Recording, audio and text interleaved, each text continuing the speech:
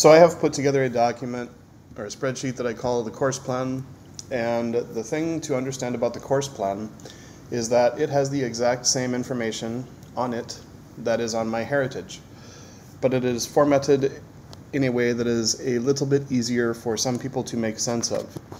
And so for me personally, the MyHeritage website is great and everything, but I get confused and lost on the website.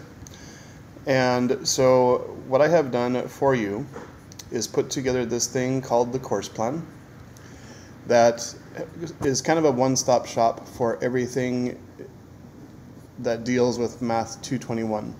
And so here at the top you can see we have the Zoom link that we will use for any meetings that we have, and those meetings would be by individual appointment, like a tutoring session or whatever, a link to our syllabus, and a link to how to get set up for Remind.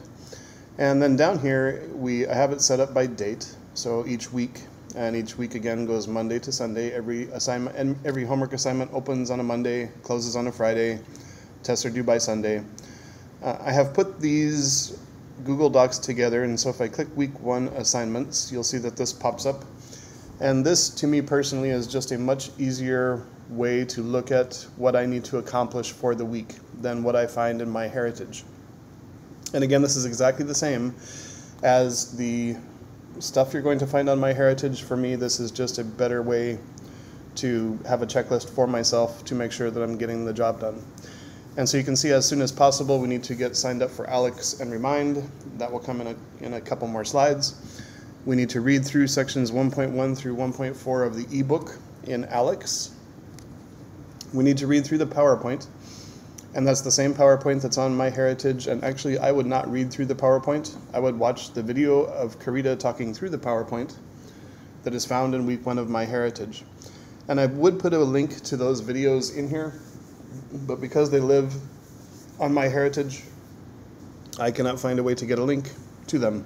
So you will have to go to MyHeritage to be finding those videos. I cannot put links in here. And so those videos will serve the purpose of the lecture. The vocabulary list that is on MyHeritage is also here for you to download.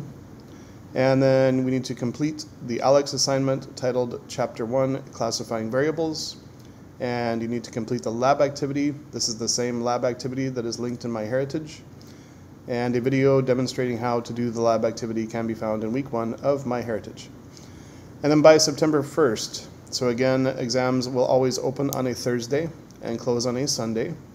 You need to complete the Chapter 1 exam on Alex. You can complete that as early as Thursday, and you do have 4 days to get that done. Remember, you can take an exam 2 times, and only your best score will be recorded. This is also probably a good time to stop and talk about strategy. So in terms of the exam, what I would do is if you miss a couple problems or things like that, go back through your notes, go back through your stuff, make sure you do a good job preparing yourself to give the exam a second shot.